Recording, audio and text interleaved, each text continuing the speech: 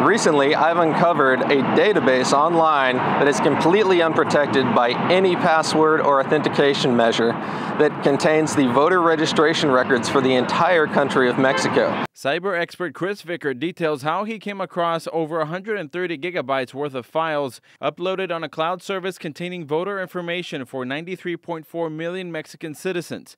The file named Padron 2015 was uploaded on April 14th, containing information such as names, addresses, and dates of birth. Something that can be used by virtual kidnappers who are really trying to get a whole bunch of information, any information they can, whether it's through social media or through data leaks like this, that allow them to put on the theater that's required of virtual kidnapping. But then, of course, traditional kidnappings are also a concern with information like this. The National Electoral Institute in Mexico confirmed such information and assured voters that an investigation is underway to find those responsible for the leak. Los datos ya no son accesibles a través de... The data is no longer accessible online, and there's no evidence to suggest there was an external interference into our database.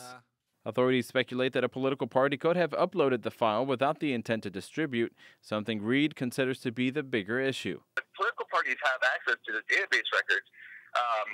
Cartels and those linked with kidnapping organizations are able to have their own political officials that are colluding with them. I think it's really important to take a look at how Mexican authorities are going to change the way they distribute this information.